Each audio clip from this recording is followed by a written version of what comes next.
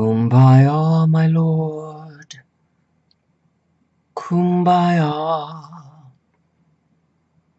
Kumbaya, my lord. Kumbaya. Kumbaya, my lord. Kumbaya. Oh Lord. Kumbaya. Someone's crying, Lord. Kumbaya. Someone's crying, Lord. Kumbaya. Someone's crying, Lord. Kumbaya. Oh Lord. Kumbaya. Someone's praying, Lord. Kumbaya. Someone's praying to you, Lord. Kumbaya. Someone's praying, Lord. Kumbaya. Oh Lord. Kumbaya. Someone's singing, Lord. Kumbaya. Someone's singing, Lord. Kumbaya. Someone's singing, Lord. Kumbaya. Oh Lord. Kumbaya. Someone's happy, Lord. Kumbaya. Someone's happy, Lord. Kumbaya. Someone's happy, Lord. Kumbaya. Oh Lord. Kumbaya. Come by here, my Lord. Come by here. Come, Lord. Come by here, my Lord. Come by here. Come by here, my Lord. Come by here. Oh Lord. Come by here. Those words are often made a mockery of because if somebody's going into singing Kumbaya, my Lord, it's a very church camp thing and it's like a Christian thing.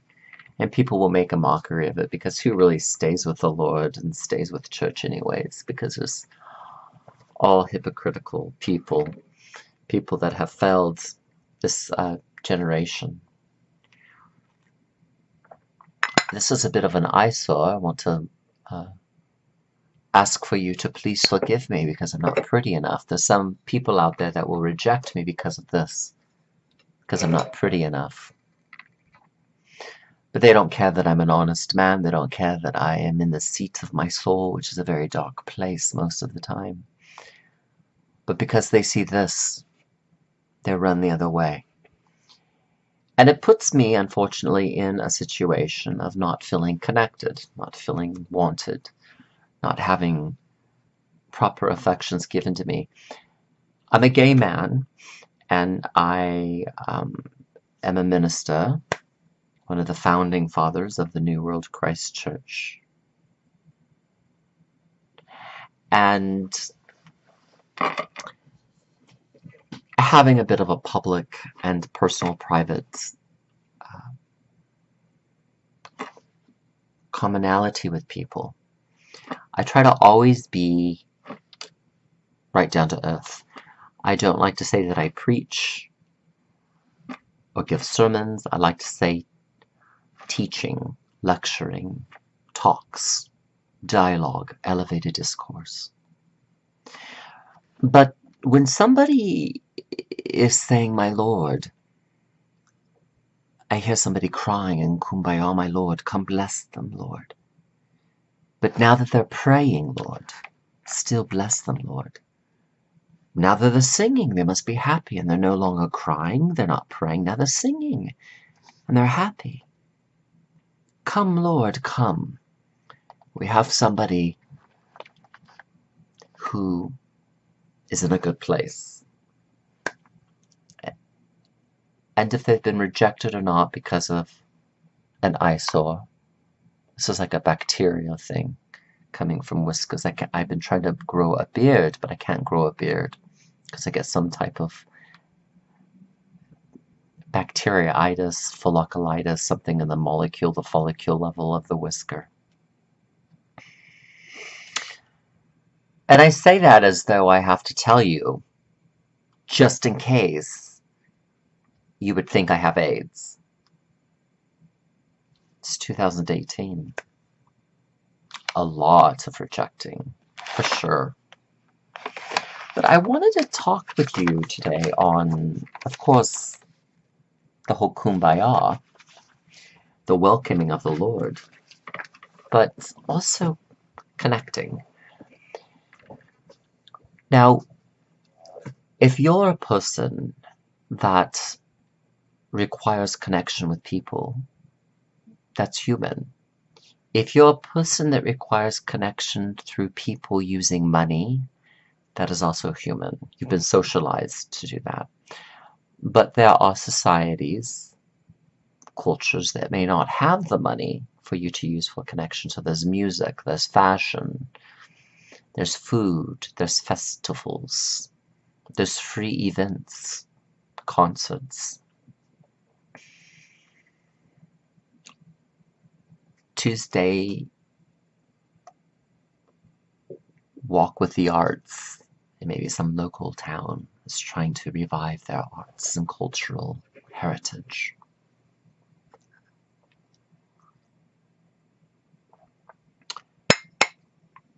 Now, I speak to you and into your life because I know something about this, because I know it about myself, and I'm not going to put it on me to say, you know, I'm this, I'm that, me. I want to put you in the topic of this discussion of connecting. And I know something about this because of being rejected by family, employment, politics, even a church that I gave all my money to, relationships. When they find out I live with mental illness or bipolar, I get rejected by. Actually, I was dating a very famous, famous liberal Jew in Hollywood, and the first question he asked was about my money. So I told him, and then he said, disability? I didn't tell him I was disabled, but I talked and I furthered to explain my mental health. And now the government has been able to help me during severe psychiatric breaks and institutional voluntary stays in the hospitals. When you are not getting the connection that you need, whether it's mental health or whatever scope, orientation, money, the things that I've kind of briefly laid out, you may typically become angry. You feel rejected, first of all. And then you're thinking about all the good that you've done. The bad doesn't matter because the good was done with a really pure heart. And so you wonder, why am I not getting this connection with somebody? It's a friend I've had for, let's say, you've had for 3 years, and then they start hanging up the phone on you when they're busy watching a movie. And it all really adds up to disrespect, doesn't it? Classlessness. When you make connections with people, it is a very make or break you. Because people are very opinionated, critical, judgmental. And they do it based on several things that you already know about. The standard of hygiene you use, which of course trickles into your wardrobe, clothing, jewelry, fashion, skin, are you fresh or do you smell, showering. The other one would be money. Okay. And of course, the physical health. Do you have in your package what they want? Okay. Which sometimes is genetics, and it's not even in your control, but they'll still reject you for that. So when you feel the lack of connection, it's because you've been rejected based on something that you have absolutely no control over. Another thing that people will reject you on is level of education and vocabulary, the way you speak. Now, all these things I list may be somebody's criteria for stamping on you, boom, you have class, you have sophistication. But of course you know that money cannot buy somebody class, correct? Sometimes if they don't have manners, but they have money, right away you know it's kind of classlessness, isn't it? But when we talk about class in sociology, there's two types of class. There's class with economic, money, neighborhood where you live, the schools that you studied at, and the other class will be the way you speak to people. This is the class that I am focused on in my own character building, and also in looking at character defects that I may have. As I say this for myself, I do it lucidly so that maybe you can kind of get the idea that that's the way you can measure class and sophistication. So whatever your stance is as to the relation of money or the way you talk to people, what you say is class. Either way, you're still maybe at a 90% chance of getting rejected and losing connection with people. Now, years ago, I was looking for connection with my own manhood because I had a bit of a loss of psychological masculinity because of Christianity and men in my family. And of course, broken down relationships in the gay community. Very quickly, my need for connection grew more and more heart-aching for me. It's made my heart very achy. Because I started going toward things such as substance abuse, sex, pornography, being a porn star even. No, the porn video is not released, so you're not going to be able to look at it, sorry. But I tried different things in the orientation persuasion that I had, which was same gender, being gay. And as I was failing in the connecting, I had to get arrested because of meth. I was connecting with men through methamphetamines. So then I sobered up. The, of course, new drug of choice is caffeine. And I begat to think, I'm not in a relationship. I don't have any solid friendships with men that are non-judgmental. All the solid friendships might come in the form of gay, or I mean straight, Christian, anti-gay sentiments. So I relapsed because I was looking for connection. Now, what I want you to do, I just say this about myself, because when you are in the adamant and diligence of making solid connections with people that are worth your time, where you're establishing a long-term friendship with these people, you must be very cautious of what is being used for you to make that connection. Sometimes it may be as minuscule of an idea for you as, hey, I'm in a good mood and I have love in my heart and I feel great. Sometimes it may be the, well, you know, he gives me free weed, he pays for the meal, mostly we cut it down the half, he lets me get the most expensive, he gets the cheapest, and so he ends up paying more of my meal than I have to pay, so, you know, I get something out of it. These are minute connections. When I'm talking about the connection of the soul, connecting with another man and his soul, I'm talking about something that has to do with a high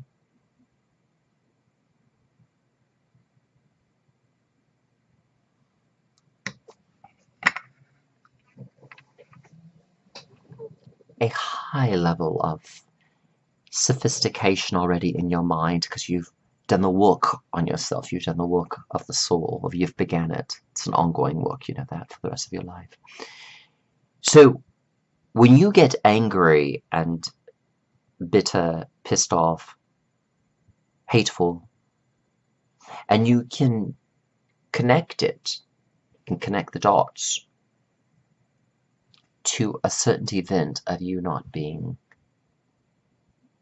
connecting properly, or people not connecting with you, such as reciprocation, gift giving, sharing. I make this mention because you must know what your heart and what your mind is making the connection for. You can't go out ignorant and just connecting, or you're going to find yourself being a slut, you're sleeping around, you're using some drugs, you're connecting in different ways, and you're kind of all over the board, and you're just taking connections from all over the world. Because why? You're open-minded. This is a good place to be, but you have to take note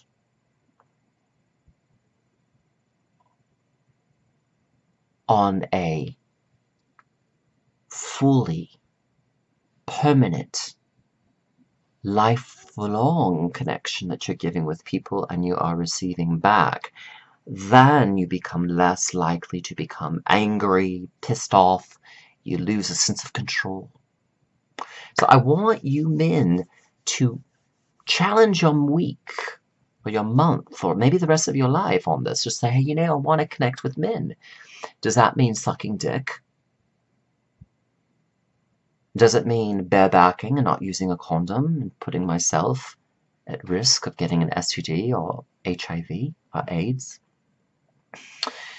So connecting is also including the physical, the temporal, the transitory, the fleeting. In you connecting with the world, because we're humans and we have to connect, I want it to be about mind, body, soul, spirit, not just spirit.